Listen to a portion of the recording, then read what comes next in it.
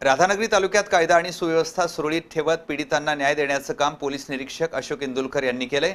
याचबरोबर समाजातील गुन्हेगारी प्रवृत्तीला आळा घालून बाल गुन्हेगारी रोखण्याचं काम त्यांनी केलंय। ही परंपरा कायम राखत तालुक्यातील सर्व अवैध धंदे बंद करणार असल्याचं मत नूतन पोलीस निरीक्षक उदय डुबल यांनी व्यक्त केलं। राधानगरी पोलीस ठाण्याचा कार्यभार स्वीकारताना ते बोलत होते।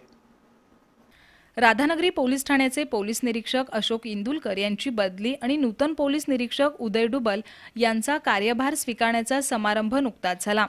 यावेळी पोलीस निरीक्षक इंदुलकर यांनी गेल्या 18 महिन्यात तालुक्यात कायदा आणि सुव्यवस्था सुरळीत ठेवत महिलांना न्याय देण्याचं काम केलं। तर विशेष म्हणजे अल्पवयीन मुलांचं विशेष प्रबोधन करून त्यांना चुकीच्या मार्गाने जाण्यापासून रोखण्याचं काम केलंय, असे उद्गार नूतन पोलीस निरीक्षक डुबल यांनी काढले। यावेळी पोलीस कर्मचाऱ्यांनी इंदुलकर आणि डुबल यांचा सत्कार केला।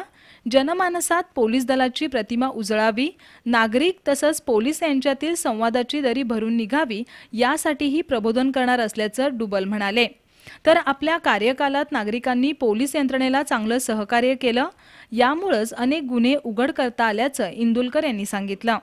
पोलीस उपनिरीक्षक श्री गणेश कवितके, अजित देसाई, अमर पाटील, सुरेश मेटील, S.A. बामणे, संदीप म्हसवेकर, A.K. कांबळे, कृष्णात यादव यांच्यासह पोलीस कर्मचारी यावेळी उपस्थित होते।